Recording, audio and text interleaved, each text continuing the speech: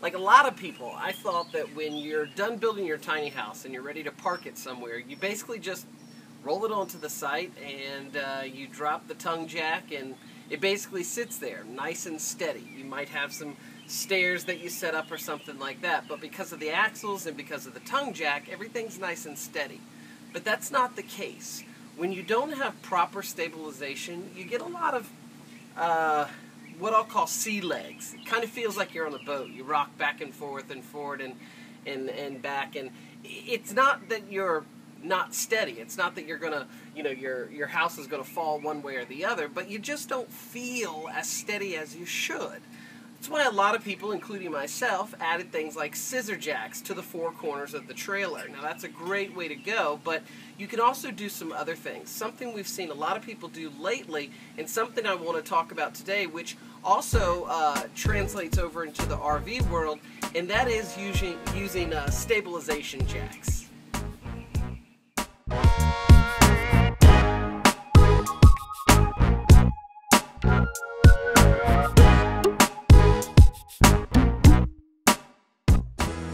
This is a stabilization jack, or a stabilizer jack, if you will.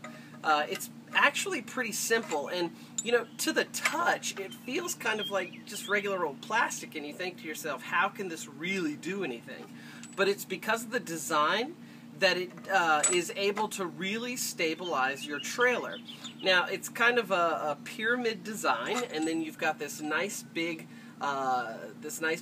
threaded lag bolt with a nut on the end, and then you've got a very flat surface at the top. And what this essentially does, and by the way, this is just a regular stabilizer jack, can come from anywhere from Walmart to eTrailer.com to Camping World, any of those.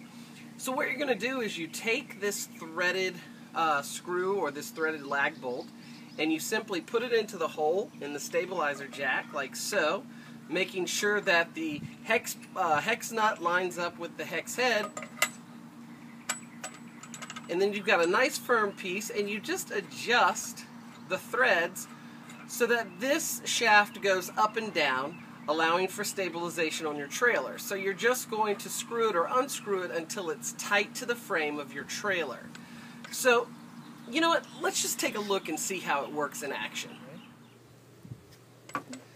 So I've got my piece of hardwood, which I've actually put a little bit of a circle so it'll sit right on top of this flat plane here on the stabilizer jack, and it's channeled at the top so it fits right over the frame. And all I'm going to do to begin with is I'm just going to manually crank the threaded rod up and down until I get to a place that I really like.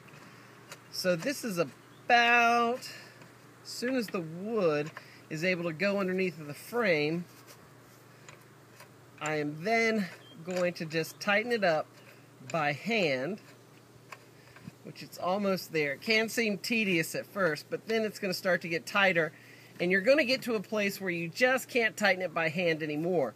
Now, you may want to stop right there, but what's going to happen is while you're actually living inside the trailer, the natural movement inside the trailer is going to cause this stabilizer jack to settle some, and you're not going to have a really tight fit. So that's where you're going to want to use the little pin that was provided in the package to really tighten this threaded rod as best you can.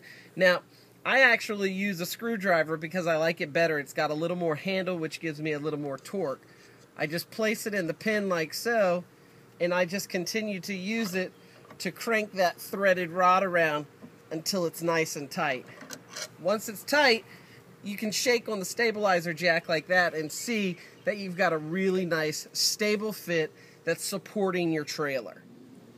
So while stabilizer jacks really are a simple thing, a very affordable thing, they're really an essential thing to having a nice, stable home.